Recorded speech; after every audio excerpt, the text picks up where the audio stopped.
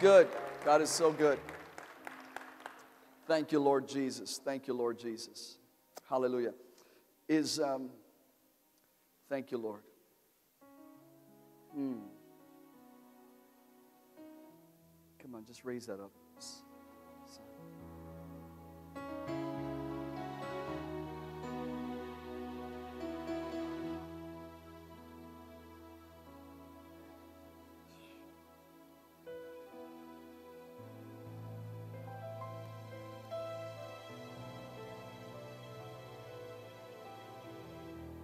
Woo!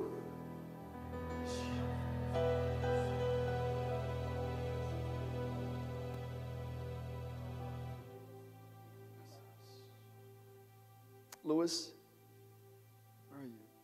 Come here, nigga.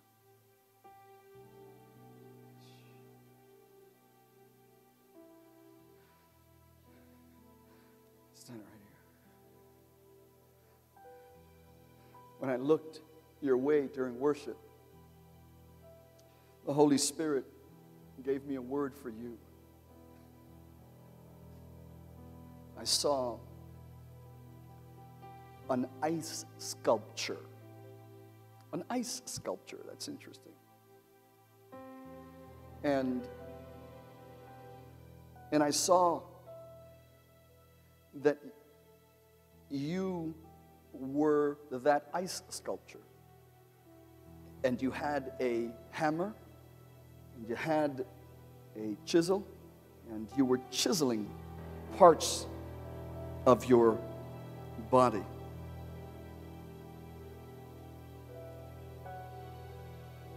And God says, tell him that for a long time, he's been trying to build his life, his marriage, his children. He's been trying to build them. But he's been chiseling ice. And every time the heat is on, and every time the temperature rises, everything you've been putting so much effort in begins to deform and to melt. And you get frustrated because you look at yourself and say, that's not what I envisioned. That's not what I saw. And you want to throw the hammer and throw the chisel. But God says, tell him that in this hour and in these days, I am turning the ice sculpture into stone. And God says, you are no longer an ice sculpture. You will no longer resemble an ice sculpture. But God says, when you look at yourself and when others see you, they will not see one shifting, and they will not see one that is deforming, and they will not see one that is melting in the heat.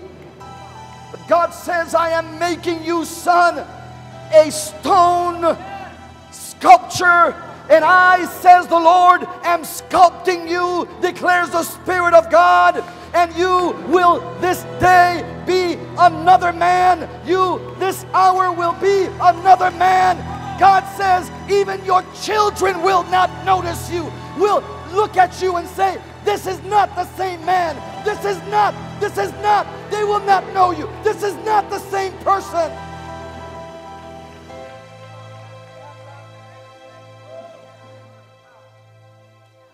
And even your wife will look at you and say, where has the other man gone to? For I am blessed that God has made you a man steadfast, cemented, stable in all of your ways.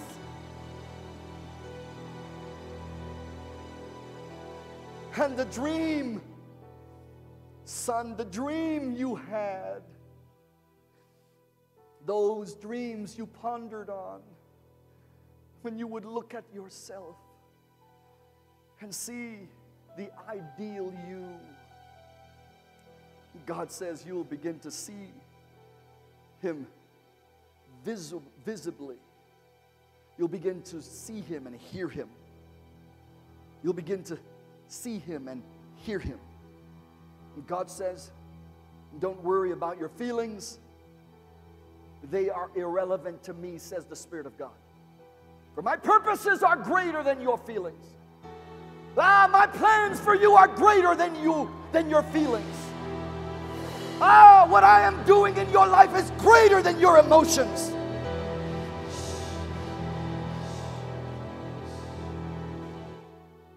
Woo! I'm setting you on course, son. Setting you on course. I'm changing the way you see yourself, says the Spirit of the Lord.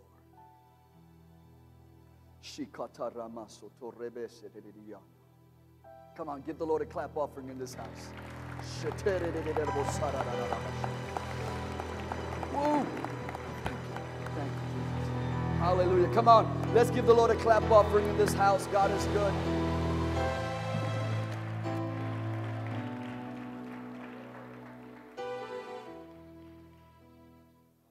We've been speaking about the power of all. Everybody say the power of all.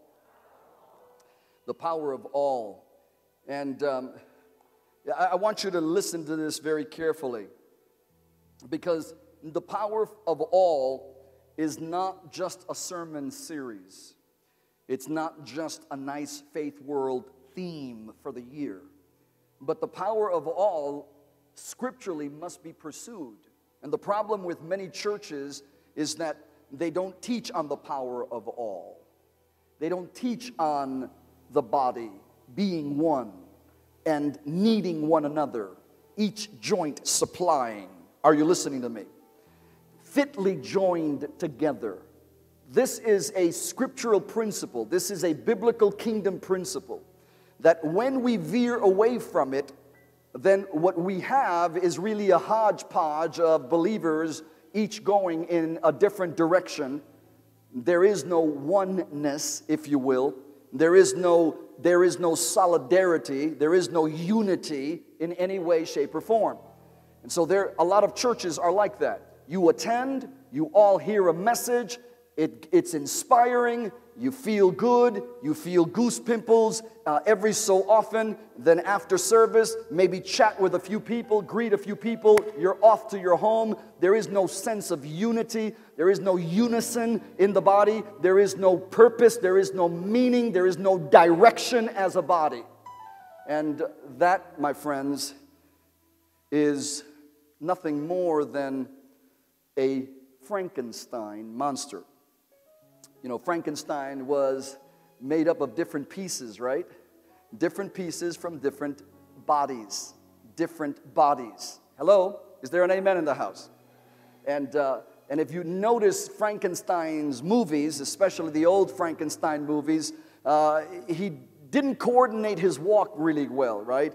He doesn't walk normally, you know. Hey, hello, I'm Frankenstein monster, you know. No, he was, you know, walking like this and going like this and so on and so forth. He was awkward, discombobulated. Why? Because he was a makeup of different body parts from different people, right? And that's what happens to a church when a church is not in unity with one mind and one purpose. The Bible says that we must come together in one mind and in one purpose. This is not speaking hypothetically. This is not speaking even figuratively. This is speaking literally. We must be of one mind and one purpose, and we have to understand, if you belong to a church, you better find out what the purpose of that church is, where it's headed, what is the vision, and am I included in making this happen in the name of Jesus Christ? In other words, what is our purpose on the earth? And if we can tailor it a bit closer, what is the purpose of our church in this city? Somebody say amen. Glory to God. And so it's important that we pursue this. Watch what the Bible says. I'm reading from the Amplified version of the Bible, and I'm reading from 1 Peter chapter 3, verse 11. Everybody say verse 11. Notice it on your screens there. It says, "Let him turn away from wickedness and shun it, and let him do right.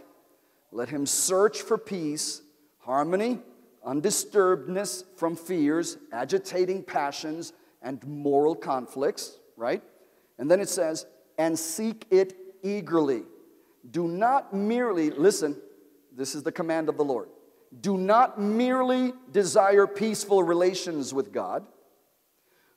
Do not merely desire peaceful relations with your fellow men and with yourself. But what? But what? Everybody say it. Say it on the count of three. 1, 2, 3. But pursue. Go after them." In other words, God is saying, this is not a matter of whether you want to or not. God is commanding you to pursue what? Relationship with God, numero uno, and then relationship with your fellow man. In other words, God is saying, make sure that you are pursuing oneness, or to operate as a body, a complete body. Somebody say the power of all. And God says, go after them, right? Go after it. Go after what? Go after peaceful relationships with God, with your fellow men, and even with yourself. Everybody say, with myself. Glory to God. Amen? And he says, pursue them. Somebody say, pursue them. Now let me ask you a question. We've been talking about the power of all in the church, and how important the power of all is, and how we operate as one body, and how important that is. For you not just to come to a church and be a casual attender, but that you include yourself in the body of the church, that you come and submit yourself, if you will, to growth and to ongoing discipleship, so that you can grow in your most holy faith. Jesus left us a model, and his model was this. He didn't just come and sporadically teach everywhere he went, and that's it. And then he hoped that these people would come together and form a church after he had ascended to heaven. That's not God's plan.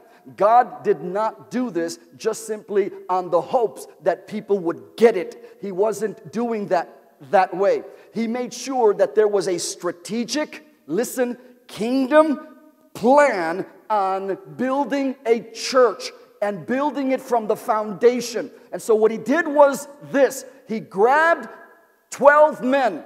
He prayed all night, the Bible says, and then he gathered and he went and walked about and began to identify those that would be a part of the foundation of the church. So he went to Matthew. He went to Peter, and he said, "Follow me." He went to the various disciples. Andrew, he went and said, "Follow me." Are you listening to me? He went to 12 men. He said, "Follow me." He even went to Judas, and he said, how many of you know God's plans for Judas were greater than Judas's plans for himself? Amen? Watch this. And you see the results. And so he goes to these 12 men and he says, "Follow me." Why? He says, "Follow me because I'm going to alter the way you're living right now. I'm going to shift your priorities. I'm going to change those bifocals you're looking at life through. I'm going to cause you to see things differently. I'm going to unite each one of you to each other. I'm going to knit you guys together." Are you listening to me? And so he began to work, and I love this about Jesus. He calls these 12 men. They drop everything, follow him. And throughout the course of the next 3 years, he begins to listen, eavesdrop, listen on their conversations. He teaches them, and then he waits. He teaches them, and then he waits. He teaches them, and then he waits. He teaches them, and then he waits. What is he waiting for? Their reaction, their response, how they're going to respond to the word taught, right? And so here you have Jesus teaching the 12 disciples, and then he's walking, and then he hears them arguing. And they're arguing amongst each other. Who's going to be the greater one in the kingdom? Who's going to sit on his left? Who's going to sit on his right? They start arguing. And I love this about Jesus, because this is what happens with the power of all. When you are in an environment that believes in the power of all. Listen, when it comes to Jesus and his disciples, it was one for all and... Come on, it was one for all and all for one. Is there an amen? They were in this thing together, you all. These were some bad boys. Amen. I could imagine Jesus. Have you ever seen those slow motion movies when those movies and they have a part in slow motion where they're all coming out, there's some music in the background, and then they all slow motion, they're just kind of walking. The ones on the sides looking to the side and blinking real slowly. Come on, they just look bad walking in together. Amen. Can you imagine Jesus walking into a place, a city, a town? Amen. All these boys, they must have felt like, come on, man. This is Jesus. We got Jesus. Who do you have? Who do you have? No, we have Jesus. We have Jesus. We have Jesus. Whose disciple are you? We got Jesus. Did you hear about it? He raised the dead in the last town. Come on, somebody. Amen. So they must have been really happy and proud about this. But this wasn't just about being proud to be around Jesus. This was the life that was taking place because they were around Jesus and in this community of 12. The Bible teaches that Jesus would listen to their conversation and then say to them, why? Why are you saying this? Why are you talking like this? Why are you thinking this way? Haven't I told you? And so on and so forth. You start seeing this in the life of Jesus' interaction with his disciples. Why? Listen to me carefully. Because he was chiseling them, molding them, correcting them, rebuking them. What did he tell Peter? What did he tell Peter when Peter said, Master, they're leaving. Your words are hard. Your words are coming across as too much to handle. What could we do? Jesus said, what do you want me to do? If you want to leave, you can leave too. Jesus rebuking. Jesus correcting. Are you listening to me? Because that's what happens in community. That's what happens in a church that is operating in the power of all. You don't mind being inspected. In fact, you put yourself out there to be inspected. Is there an amen? Well, who is this person to tell me anything? Blah, blah, and blah, blah, and blah, blah. Okay, who is this person? Who's that person? Let me tell you who they are. They are your brother. They are your sister. They are the ones that God divinely put you in. Hear me. The same community they're a part of. And I love this about God. God places us in churches. And I'm not talking about people that just go from church to church and they're church hoppers. That's not what I'm talking about. People that are in a church and this is their church home. God places you in churches and God places you in communities with just enough people to encourage you. Just enough people to lift you up. But just enough people to get on your last nerve.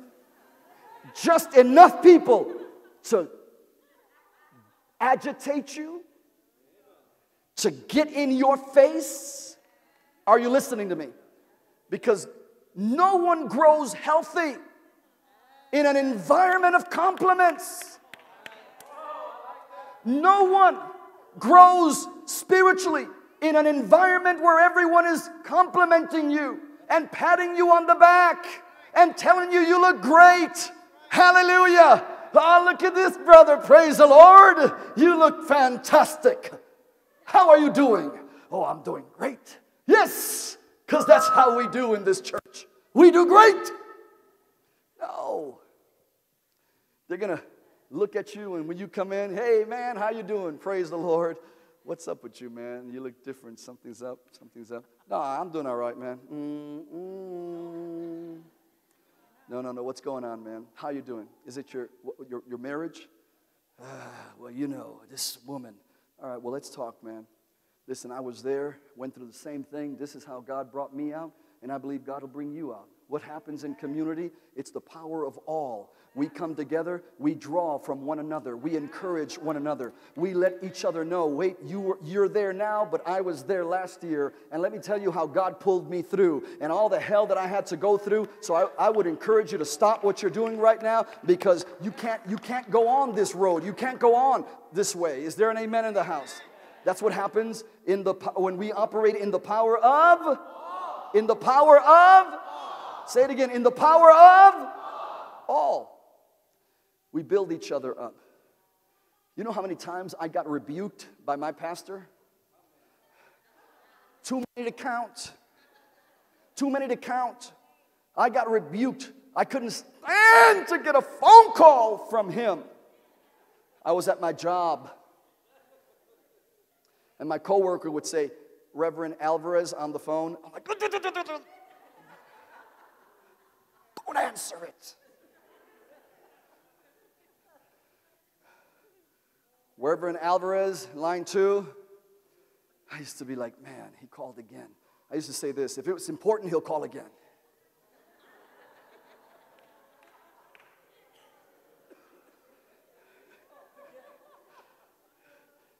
And my phone used to sound like this.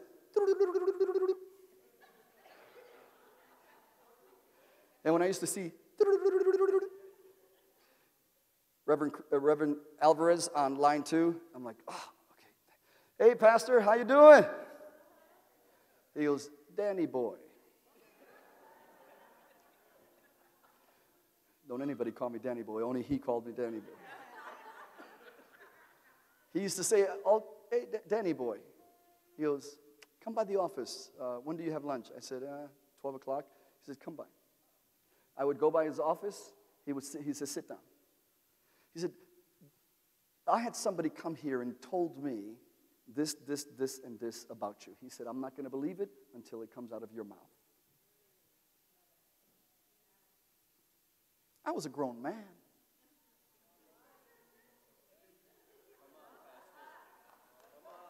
I was a grown man. Why is a grown man being held accountable by another man? I didn't know at the time that God was preparing me, molding me, shaping me through not just encouragement, but through chastisement, rebuke, correction, calling you and finding out what's true and what's not. And I told my pastor, I said, yeah, that's true. He said, why? When this is what I've taught you, and this is what I've taught you, this is what God's word says. And I'll say, Pastor, I don't have an excuse. All I know is that I need God to show up right now. I don't want to continue this way. Please don't let me continue this way.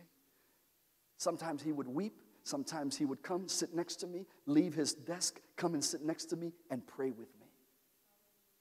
But one thing I sought to never do was to deny it. If I was caught red-handed, so to speak, I would confess it, say, yeah, Pastor, man, that's what's going on. Or if I knew that that was not true, I would say, no, that's not true, Pastor. But one thing I'll tell you is that I cherish every moment, every rebuke, every correction from this man to me. And to this day, I miss him dearly because he went to be with the Lord a few years ago. And I loved him so much that when I went through a crisis with my wife and we thought it was over, and this was going on now to 8 years ago, who was the first person I ran to? My pastor lived in Florida, Orlando, Florida. First person I called was him. And I said, Pastor, I need you. I need your help right now. And this is what's going on, and so on and so forth. And he said, Danny, get on the next flight and come here. I'm going to have a room waiting for you.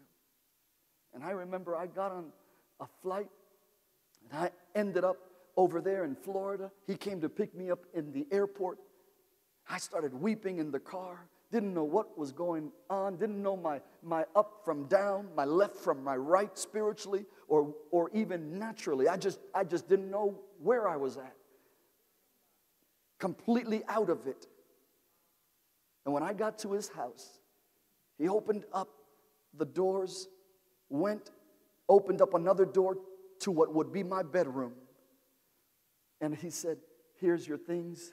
He says, because I told him I needed to fast and I didn't want to be disturbed. He says, I'm just 2 bedrooms away. I closed myself in and I started fasting and seeking the face of God, getting up at 1 in the morning, 2 in the morning. He would come, he would knock on the door, he would say, do you need anything? I would say, no, Pastor, I'm fine. Where are those relationships forged? Where was that relationship cemented? Where was it built? It was built in a community of people, leaders that you became vulnerable in front of. That you said, this is who I am, this is how I am, this is the mess going on in my life. We didn't try to look pretty to one another. Because when you're in a community, in a real church, you don't care how they see you. You just want to be seen real. This is who I am. When I'm doing great, I'm doing great. When I'm going through hell, I'm going through hell. But are you there for me? Are you there to encourage me? Are you there to pick me up? Are you there to tell me it's all right? Are you there to tell me you were once there, but God brought you through? Are you there? Are you there? Are you there? Or are we just playing games? Are we just showing up to church, looking the part, but there's no life, there's no substance, there's no real confrontation, there's no real pick me up when I'm falling? Come on, somebody. Everybody say the power of all. You see, God has called us to build. He's called us to build a church. He gave us a building.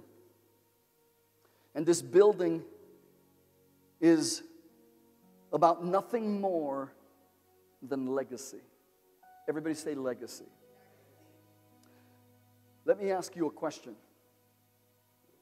Do you want your children in a church where they are just a number?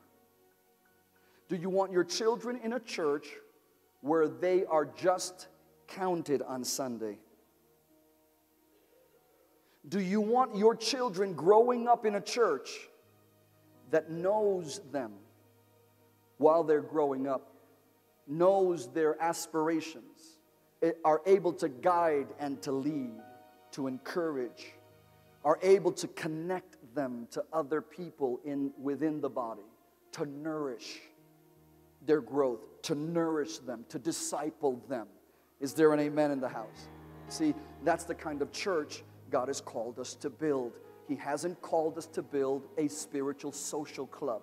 He has not called us to build just simply another church in the community. He's called us to build a church that is going to impact generations, that is going to impact and leave a legacy, that is going to know you and know your children, where you're going to listen, be baptized, be married, and possibly be buried. Are you listening to me? Is there an amen? In other words, God has called us to grow together as one. I don't want to be a part of just a social club. There are many social clubs. Are you listening to me? Some of you treat the church like you do Planet Fitness. You go on occasion, work out on occasion. No one knows you other than the one who takes your card or checks your number. And maybe an occasional hi, bye, with those working out closest to you. But we're treating the church like a Planet Fitness. Come on. We're not called to be a Planet Fitness. God says, pursue the fellowship with one another. Pursue it. Make sure that you stay connected. Make sure that you know each other. And you have to come out of your comfort zone, because we don't like to be known too closely. I said that last week. Because we don't like to be measured. We don't want to be measured. Because if you're too close to me, you'll measure me. You'll measure me. If we go out, you'll measure me. You're measuring me. Stop measuring me. Okay? Stop measuring me. I like your church, but stop measuring me. Okay? Stop measuring me. But it's better for us to measure one another. Am I right? Because then we know when you're doing well, spiritually speaking. And by the way, you know this through discernment. What's up? Hey, all right. You doing good? Okay, amen. Praise the Lord. I kind of bear witness in my heart that you're doing great, man. That you're doing much better than you were last year. Praise the Lord. Amen? Or, we need to fellowship. We need to talk. What's going on? Talk to me. Man, I'm going through a struggle. I'm being tempted in this area, that area, and so on and so forth. How many say amen to that? Amen. Somebody say, the power of all. Say it again. And so we're building. What is it, hear me real quickly, what is it that can sabotage the power of all in a church? What is it that can destroy us coming together as one in the church? Okay, what is it? Well, the Bible says in the book of James, chapter 3 and verse 16, watch this verse. It says, for wherever there is jealousy or envy and contention, rivalry and selfish ambition, there will also be confusion, unrest, disharmony, rebellion, and all sorts of evil and vice practices. So God says, wherever there's no sense of all, wherever there's no community, wherever there is disharmony, wherever there is selfish ambition, wherever there's that, it says there's all sorts of evil and vice practices. Is there an amen in the house? Come on, somebody say amen. Come on, I'm not going to keep you long. Listen to this very carefully. What are some of the reasons some churches cannot operate in the power of all? It's because they have allowed to go unchecked jealousies and competition in the church. Jealousies and competition. Is there an amen in the house? Watch what Proverbs says, chapter 22, verse 10. Chapter 22 of Proverbs, verse 10. This is another thing that destroys the unity in a church. Scoffing and mocking the vision. Scoffing and mocking the what? The vision. Notice what it says. It says, drive out the scoffer or the mocker, and contention will go out or will cease.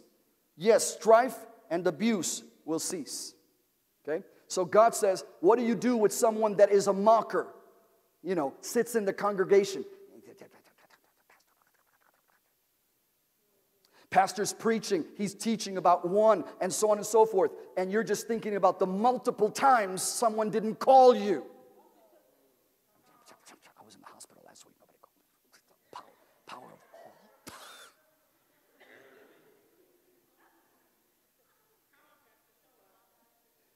You see, there's no place for that. There's no place for that. Am I saying we're going to be a perfect community?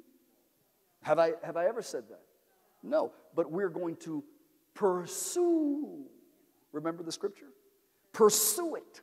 We're going to pursue to operate in the power of all. We're going to pursue fellowship with one another to where we know each other. Is there an amen? We're going to pursue it. It doesn't matter if we are 1,000, if we are 2,000, if we are 5,000, if we are 10,000, if we grow right. Listen to me. Then we're healthy. We're able to break down, amen, add pastors to care for the flock. Is there an amen in the house? That's why we have connect pastors in this church. We call them connect pastors. And these are some people that will come up to you. You don't even know that they're a pastor, but they're trying to help you, guide you, lead you. They don't come with a badge that says, I am Pastor so-and-so. They don't come like that. But they come in the power of all. And they want to make sure you're connecting to growth track, you're connecting to discipleship, and you don't even know you're talking to someone that's a pastor, or maybe a pastor in training. Is there an amen? Somebody say amen. Come on. Okay, real quickly. Scoffing. The Bible says, drive out the scoffer. Hey, sometimes we have to drive out the scoffer. Well, the church needs to love everybody. Yes, the church needs to love everybody. But if there's somebody that's causing division among us and refuses to repent after they've been addressed and after they've been approached with one person and then two people and then the elders, then the Bible gives us instruction and says, drive out the scoffer. And when you do, the problem will cease. Somebody say amen to that. What about gossip and backbiting? Proverbs 26:20. Look what it says. Proverbs 26:20. For lack of wood, the fire goes what? Out. And where there is no whisperer, contention, what? Ceases. What's a whisperer? Someone that won't tell you something in your face. They'll whisper it to someone about you. That's a whisperer. They just like to talk to other people about other people. Talk to other people about leaders. Talk to other people about what they feel is wrong, but they never address the people in charge. Somebody say, look at your neighbor and say, don't be a whisperer. Amen. Somebody say, praise the Lord. Okay. Now watch this. Real quickly, let's just go to a final scripture here. We're talking about the power of all, right? Let's go to Acts chapter 2, verse 41. Let's jump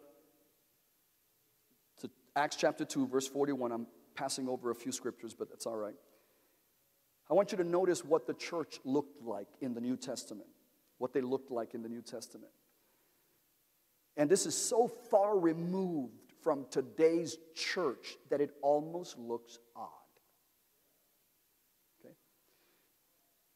Verse 41. Therefore, those who accepted and welcomed his message were baptized. And there were added that day about 3,000 souls. This was the preaching of Peter on the day of Pentecost. And then it says, and they steadfastly persevered. Everybody say they persevered. Watch this now. How did they persevere? Everybody say persevering. Say it again, persevering. All right? How many of you know we need to persevere? Persevere means you're in it for the long haul. You're making it through thick and thin. You are fighting through battles. You're remaining standing when all others are falling. Is there an amen? You're persevering. Watch this. And they steadfastly persevered, devoting themselves constantly. Everybody say constantly. To the instruction and fellowship of the apostles, to the breaking of bread, including the Lord's Supper, and prayers. Okay? And what? Prayers. So not only the Lord's Supper, not only are we called as a church to participate together in the Lord's Supper, but we're called to corporately come together and pray. That's what we do on Thursdays. On Thursdays. And we encourage you to come out on Thursdays. I spoke to some of our leaders downstairs, and I said, Thursday nights is a non-negotiable. It's a non-negotiable. I work in the city, working on building a church, working there with contractors and so on and so forth. And I am there early in the morning. I'm there till 4 o'clock. I drive from Chicago all the way to Burr Ridge, 40 minutes, 45 sometimes in traffic. I pick up my wife, some of my kids, and I drive all the way back to Oak Park because I want to pray in the power of all for 1 hour with the church.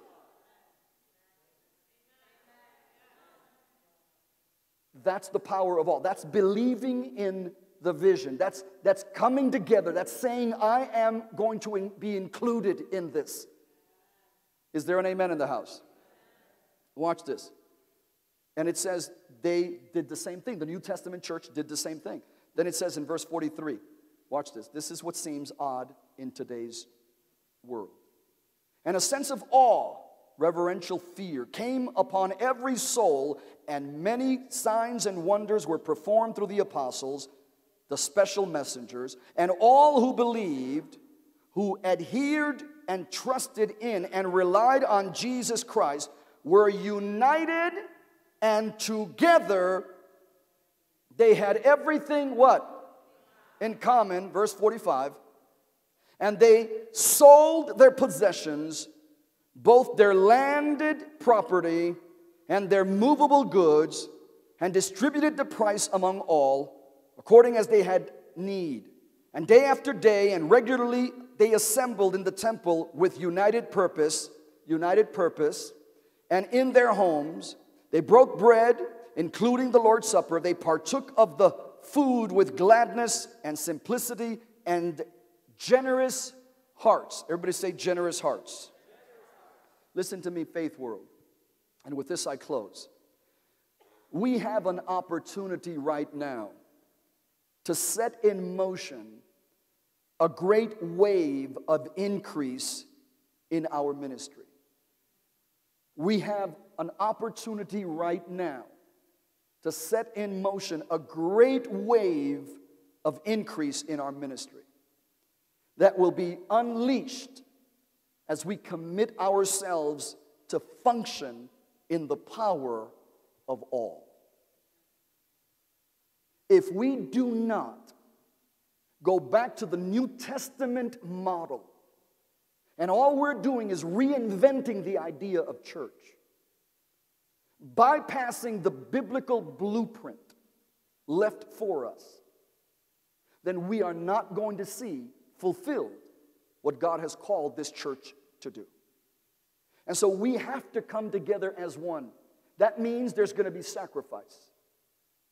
You see, I don't do the things I do because I'm a pastor. I don't do the things I do because I'm a leader. I do the things I do and I act the way I act because I am a son and daughter of Almighty God. Is there an amen? When I say daughter, you know what I mean. We are sons and daughters. Somebody say amen to that. Okay. Now, when we started our church on Fullerton Avenue, I knew that God wanted to save multitudes in that place. I did. It was just a handful of people, 100 of us, roughly, that came together to build out 20,000 square foot building, a 20,000 square foot building that used to be a bowling alley. It was 100 of us that became so galvanized in our purpose that God began to do miracles, and to do it through us, God began to move miraculously. We started sacrificing. We got a revelation of sacrifice. We literally got a revelation of sacrifice and a revelation of single-minded purpose as a church. God called us together to do this. I had a young man that said, "Pastor, I make good money. I'm a salesman." And he says, "The Lord laid in my heart to go this weekend and to go sell all of this product." He had a lot of product to sell. And he says, "Pastor, I'm going to go out this weekend and next week, and I'm going to bring the proceeds to the church because I believe in what we are called to do." He went out and he did that. I had another woman, and she came to me. She had 3 children, no husband. She was a single mom. She came and she said, "Pastor, I am going to give for the purpose of building this church. I'm going to give every other check." Now, she was able to do that. She said, "Every other check is going to come, and I'm going to give it and sign it to the church." And she worked at a hospital. And she had a good position in this hospital. And every other week, she came and she gave that check. I talked to you a couple of weeks ago about our young people and how they came together and how they went out into the streets and how they worked to help us build a church. People began to sacrifice here and there. God began to do things. First, connect us together as a church. First, the body has to come together. When the body comes together, God sends the blessing. Everybody say He sends the blessing. Oh, how good and how perfect it is when brethren dwell together in unity. There, God says, I will send the blessing. So when we come together in the power of all, God sees it and He says, now I'm going to bless you. I'm going to first bless you through your own efforts, and then I'm going to touch men outside to begin to bless you. So what did we do? God started doing things, beautiful things. He touched a man from Barrington driving down Fullerton Avenue, never knew us, never heard of us, didn't know anything about what we were doing. He's driving down Fullerton Avenue, and as he's driving down Fullerton Avenue, he hears the Spirit of the Lord speak to his heart and say, park here, go in that building. When he looks at the building, he says, God, why do you want me to go into a nightclub?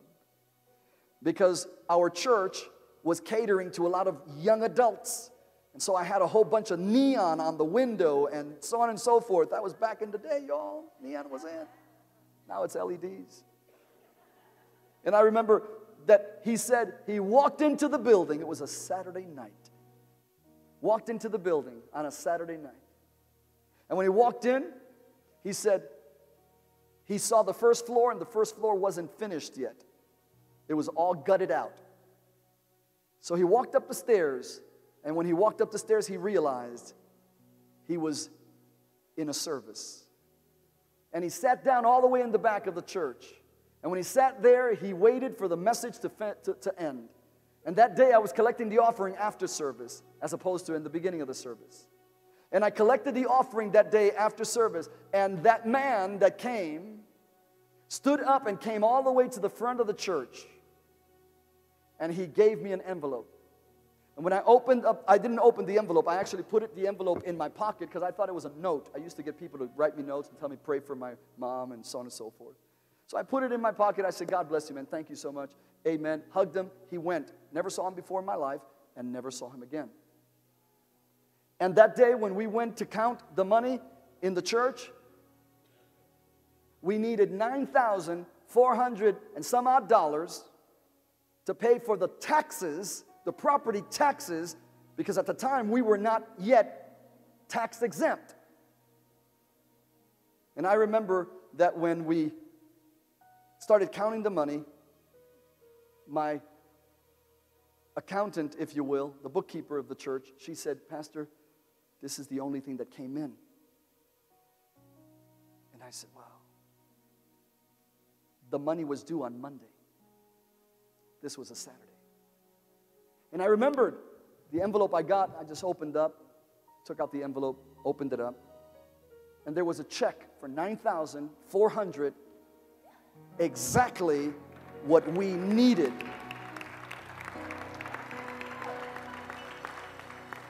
I started crying. I started bawling, weeping. My finance person started crying. Her husband comes in. We tell him what's going on. He starts crying. We're all crying in that little tiny counting room. That was like maybe 5 by 5.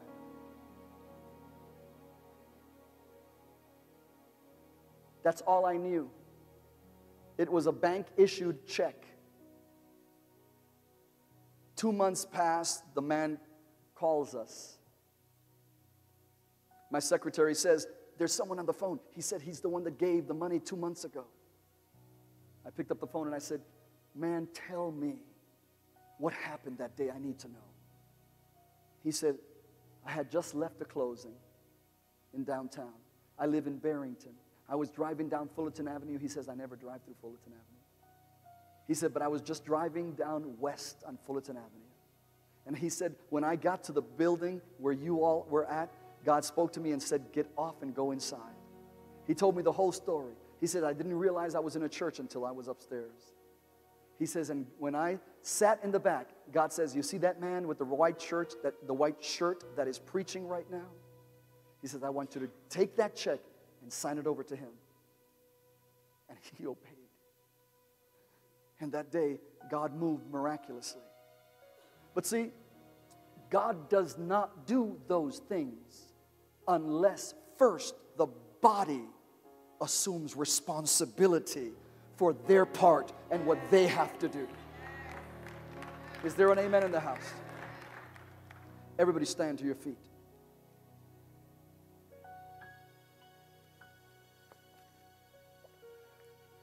I want you to look up here for a moment.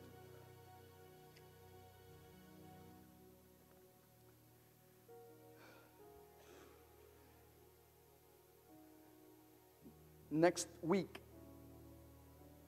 we're going to be giving out these little flyers. They're a part of this pamphlet. This, my dear friends, is our Building a Legacy of Faith campaign. We have a building to build. We have a legacy to leave. Is there an amen in the house? And so, everyone that is here as a family is going to pray about what they're going to give. Now, after going through all of our tithes and offerings and so on and so forth, we have a basic idea of who can give a certain amount. So we're going to be breaking each family here, listen attentively, we're going to be breaking up each family in our church into units. So one unit is one family. That means the husband, the wife, and the kids. Is there an amen? Not each individual is a unit, but families make up one unit. And we're going to break up the church and families here into units. And we're going to put one unit in our church, or 2 units in our church, 2 families, can possibly give a certain amount. 30 units or 30 families in our church can possibly give a certain amount, and so on and so forth. We're not going to call you and tell you you are the unit that can give this amount, but we are going to ask you to pray and to come together in the power of, come on, everybody say it, all, and pray. Some of you have never sacrificed for God like we're asking you to sacrifice now. Some of you have never sacrificed for God like we are asking for you to sacrifice now. This is going to be very clear. Every one of you is going to get one of these. It's going to have a letter from me to you. It's going to have our ministry commitments, our prophetic timeline, okay? How this ministry was prophesied, and how we've seen the fulfillment of the building we have now when it was prophesied in 1999. And you're going to see all that written here. You're going to see the 7 pillars that we build our church on. You're going to see the various ministries that we have in this church functioning on an ongoing basis. You're going to see our Faith World timeline here from 1991 to where our ministry was birthed all the way to 2019, where we are now, and so on and so forth. And you're going to be given an opportunity to give. For some of you, it's going to be something radical, out of the box. We know that not everyone is going to give equally. There is no equal gifts, equal amounts, but there is equal sacrifice. We're all going to sacrifice. We're all going to feel it. Did you hear what I just said? We're all going to feel it, okay? And Pastor, well, I don't have anything. I don't have anything. Well, then ask God to make a way and give you another avenue of income so that you can bless His house. Is there an amen? Pastor, how dare you? Why would you inconvenience or impose on me like that? Because that's the way that we operate as the Cruz family. When God tells us we need to up our giving, we start praying about ways to make more money. Whether it's through Airbnb, whether it's through coaching for those that are authors. My wife right now is teaching people or coaching people how to author their books. These are extra things that we're doing so that we can bless the house of God. Somebody say amen. Glory to God. I bought a car. I invested some money I had, bought a vehicle, and I bought this vehicle at a low price so that I can sell it at a higher price. What for? All of the money is going to the ministry. Did you hear what I just said? Do you see what I'm saying? In other words, don't look at yourself now and say, well, I can't. No. Say, how can I? Everybody say, how can I? Is there an amen? Now, we're going to be giving this out. Now, you can take a deep breath and let it out slowly. Okay, and the reason why I said that is because this is not due at the end of the month. This is not even due next month. We're going to have one day, and that day is Easter Sunday. And on Easter Sunday, we're going to come because God gave His best. We're going to give our best on Easter Sunday. God gave His Son for you, which was heaven's most precious gift. And we don't see any better day than to come with our sacrificial gift and give it to the King of Kings and to the Lord of Lords so that we can build a house for His glory. Somebody say amen. Now watch this. The amount of this particular campaign is $150,000. That's for this particular campaign. But we need a lot more than this in order to build the sanctuary. Everybody say the sanctuary. Okay? I'm not talking about the other side of the building. The other side of the building, as you and I are here right now, they're working on the other side of the building. Okay? It's the rest of the building. You know what they're working on? While you all are coming to church every Sunday, they're working on the youth center. They're working on the children's church. They're working on the cafe. They're working on the classrooms. They're working on the theater that we're going to have in the church for the new believers. Come on, somebody. They're working on the conference room. They're working on the offices to do ministry from. They're working on the daycare that we're going to be having there as well. See, they're working on that while we are having services here. But this campaign is for the sanctuary.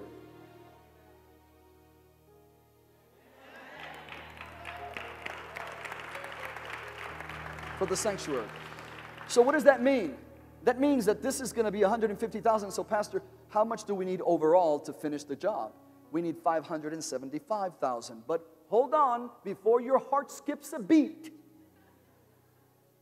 Thank God He didn't call you alone to do it on your own. Look at somebody and say the power of all. Come on, look at somebody and say the power of all. Look at somebody and say the power of all. Now take your hands, give them a high five and tell them the power of all. Come on, tell them the power of all. Hold on. Hold on. Listen to me carefully. Listen. God gave me 100 knucklehead young people. Teenagers that didn't have their head screwed on straight. That I was always having to counsel because they were either getting high or going to the clubs after church. God gave me 100 of these people. And with 100 of these people, we raised close to $400,000 when it was all said and done. With 100 folks, 100 young people, with minimum wage jobs. You know what some people would come and do? And they would give as an offering I'm not telling you to do that, but I'm just telling you our experience. They would give, and my accountant or our church finance person would come after service and say, Pastor, we have $200 in food stamps. What do we do with this? And you know what I would say? Put it in a little fund, so when anyone comes and they're hungry or they need something, then you take the food stamps and give them the food stamps. See, I know what you all thought. Sell the food stamps. Just give the food stamps. But what I'm trying to say is the people got it. They got it. This wasn't just a group of religious people getting together, all discombobulated and disconnected. No. We had become a tightly knit together fellowship of 100 and so young people that said, we're going to make this happen and we're going to build a church because we'll probably never get another opportunity to do it. We're going to give you the opportunity. You're going to pray as a family. For some of you, by the way, we have,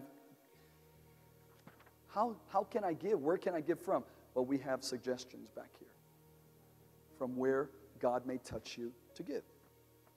Is there an amen? And this is a sample. It's going to look a lot nicer, but it's going to be a blessing. Now, if you tell me, Pastor, can I take it and give it to my boss at work and we have a fund and all of this kind of stuff, that's okay as a secondary option. It's not bypassing you, because then it's not all. Is that all right? You'll never, ever appreciate the building we're going to walk into if you didn't sacrifice. Never. Never. You never. And by the way, very soon when the drywall goes up, we're going to have a Thursday night prayer there. Hold on. And before we start painting and before carpet starts going in, we're going to go over there. We're going to put prayers. We're going to write down our prayers. We're going to write down our prayers. We're going to write down the names of our children. And we're going to prophesy that their children's children will walk on this carpet, will sit on these chairs, will be in these rooms. Are you listening to me?